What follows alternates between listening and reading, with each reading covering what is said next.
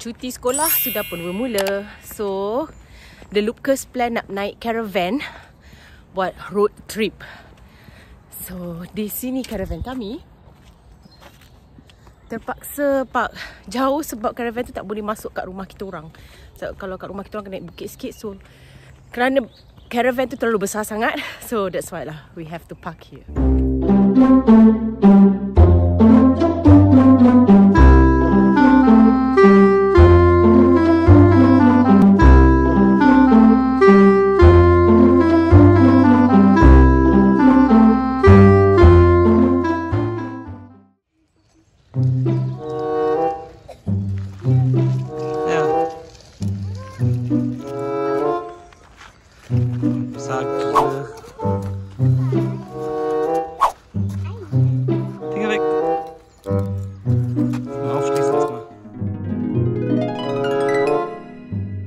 Pass auf. Nicht so viel Sand. So, bleibt erstmal noch draußen kurz.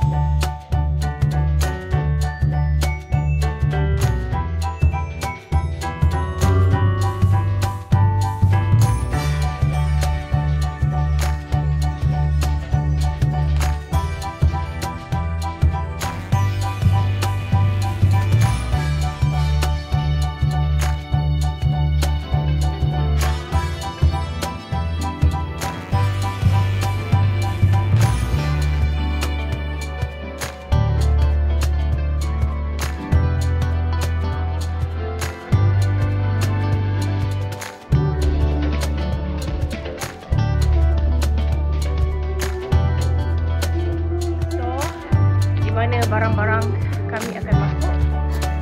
Maybe kita nak bawa basikal, but we have to see first kalau muat ke tidak dengan barang-barang anak 4 ni.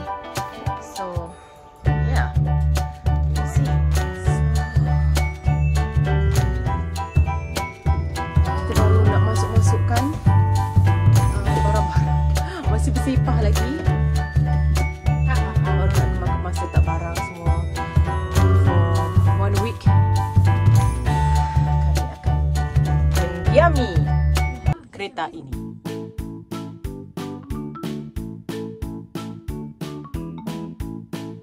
So, kita dah ready sekarang. Semua dah settle. Nervous tak? So, Kiri, semua okay? Ja, ich kann nichts nach hinten sehen. Nee, kann ich auch nicht. Ich bawa Lori. Rasa macam bawa lori. Und dann kann man auch sagen, ich kann nicht.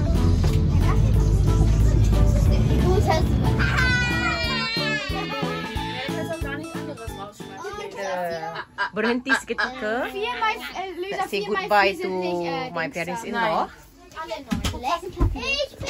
That is the Oma.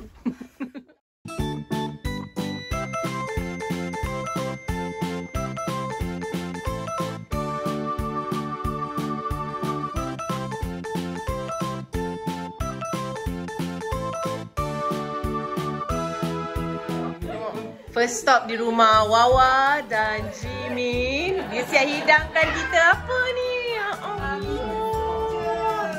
Over tau. Datang nak stop je. Wow.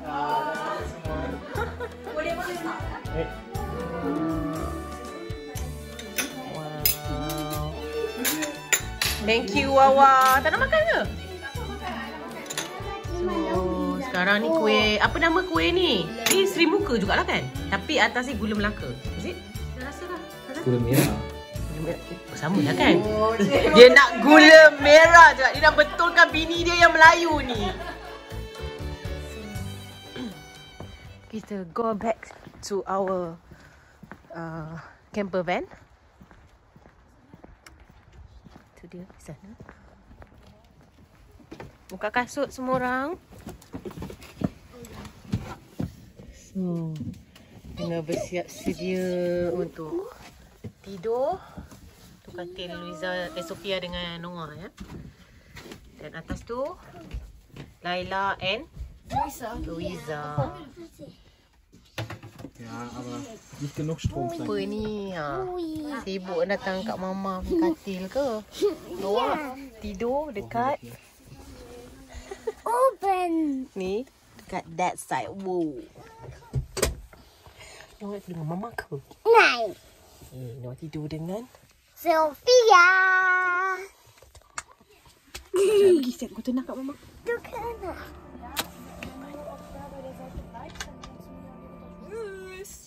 Good night. Und bei uns. So korang okay? Bye bye. Kids dah nak sleep dah. No. Mami buat apa? Update. Jom tidur. So malam pertama kita berjaya tidur. Selesa tak? Selesa. Tak, selesa sangat. Budak-budak tidur lagi ikutnya. Oops, ada orang datang saya parking di situ. Wawa. Kita dapat stok Jimin sedang mesti kantoi beli percutian kot.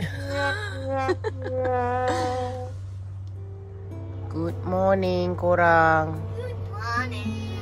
Dah bangun ke belum?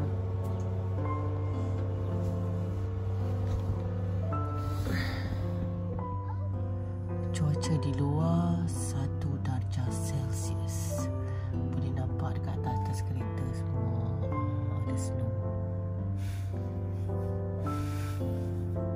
Nasib baiklah ada heater dalam ni. Oh, da ist Heizung. Ya, ada heater Ada Aber da oben. Fußbodenheizung. Apa dalam English? Floor heater. Da oben ist warm, ne? Ya, atas memang selalu akan panas. So, korang tidur okey ke? Ja. Cuba ceritakan Ya. macam mana Nisa punya malam di malam hari. Was it good? Als erstes. Tengoklah Wawa dengan Jimin ni sediakan kami makanan.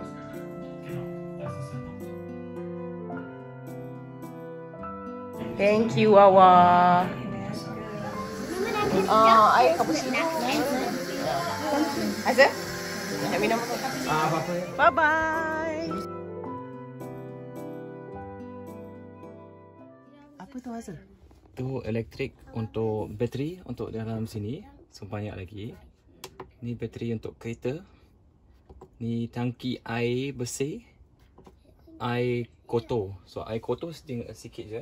Air bersih setengah lagi. Ini untuk So elektrik. kita boleh tengok lah berapa tinggal air, berapa Ni tinggal air lagi. gas Ni tinggal. air kotor. Gas kena tengok kat luar. Oh, okay. Gas tak nampak. Nochmal etwas 2. Das heißt, So, 6 im Plus. ready to Nein, go 18. to our next journey. So, kita nak ke mana Hazal? Ada park dekat Wolfsburg. So, we are still in Wolfsburg. So, nak jalan-jalan sikit around this area. So ada Beautiful weather. Tolong Still. semua pakai seatbelt. So, let's go.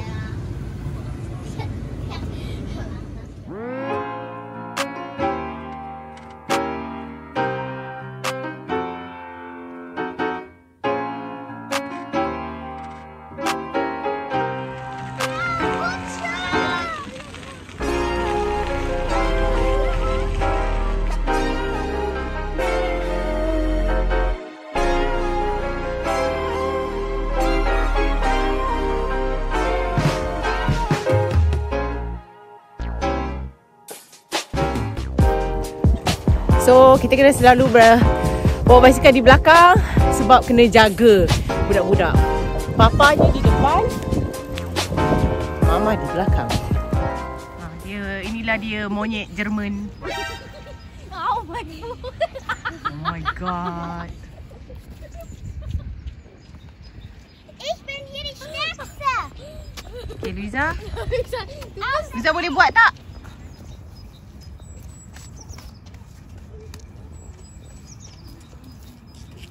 Come on, go, go. Kalau orang turun jatuh sakit lah kan? Nein! Ich bin am Auffahren runtergefallen. Ja, Bella ist auf den Kopf gefallen. So, dia nak tunjuk yang dia lah yang paling sportly sangat tu, yang anak-anak semua ikut dia. Dia lah yang monyet sebenarnya. Oh, itu ke tips dia? Halus. Cepat. Go, go, go. Und jetzt fällt Papa hin auf den Baumstamm. Okay. So, jom. Let's go.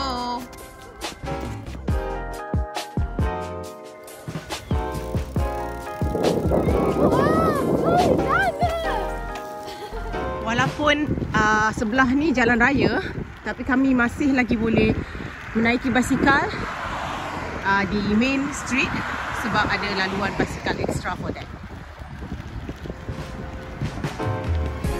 Di sana adalah auto start, tapi kita sekarang nak ke arah Schloss. You go to a castle.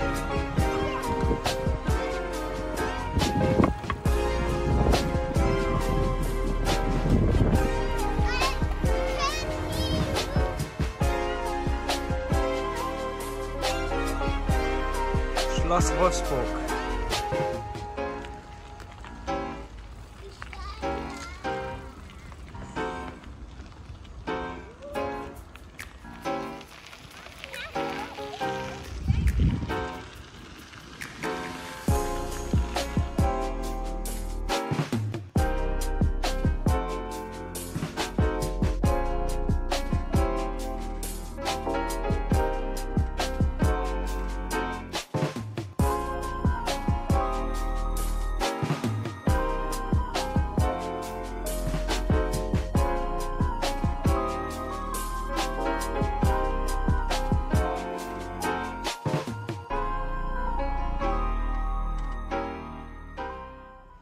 Disebabkan COVID sekarang, so kita tak boleh masuk dekat dalam castle tu. So, yeah, just round-round dekat tepi saja. The castle on my birthday. Yeah, it's similar. Luiza pernah celebrate birthday dekat dalam satu castle. So, yeah, the Schloss dia look similar. True.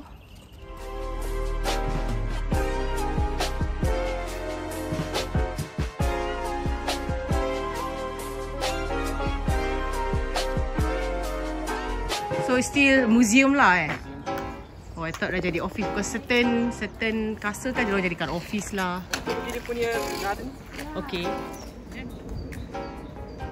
Inilah dia garden untuk castle di sini. Seperti biasa kan, kalau raja mesti diorang punya istana mempunyai garden masing-masing. So inilah salah satu gardennya. Okay, sebelum itu saya nak ceritakan Wolfsburg adalah salah satu bandar dari negeri Niedersachsen. Ia sangat terkenal dengan tempat yang menghasilkan Volkswagen. Kejap lagi kami akan pergi ke Autostadt. It's a kilang yang menghasilkan Volkswagen. Sebabkan itulah Wolfsburg ni terkenal sebab di sinilah datangnya Volkswagen.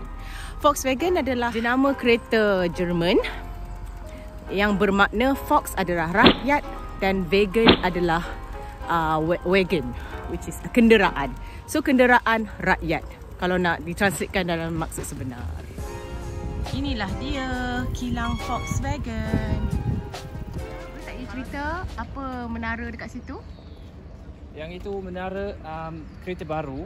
So bila orang dah beli kereta, dia boleh ambil situ. Dia fully automatic, so means orang order, nanti kan kereta tu datang sendiri ke bawah. Oh, so maknanya semua dalam tu kereta baru-baru lah? Semua kereta baru. Semua kereta baru yang gempak-gempak, siap, yang fresh from oven. Yes. So belakang tu kilang dia. Ya, belakang tu yang menara warna brown tu kan kilang dia. Ya. Dan sebelah sini dia punya macam muzium lah, dia panggil Autostadt. So dalam ni lah Autostadt kan. Autostadt tu best pasal ada macam-macam. Boleh tengok kereta dia yang lama-lama, yang best-best semua. Ya. Tapi disebabkan COVID, so kita tak boleh masuk. Ya.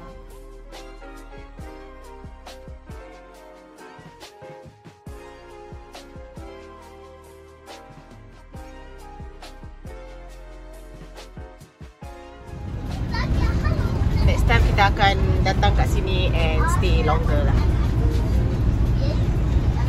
So kita orang baru balik daripada supermarket.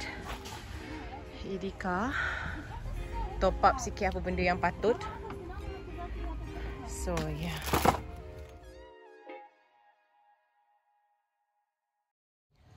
So semua dah selesai. Get ready to the next journey. Let's go. So sekarang kita menuju ke Jerman Timur. East Germany, hometown Michael, East Germany lah, yo. Di mana anda berasal?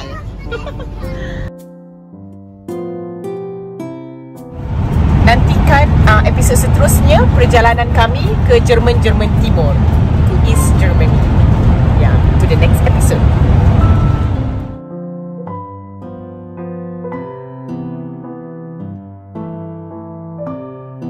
Jangan lupa subscribe dan tekan butang loceng untuk dapatkan channel update ini.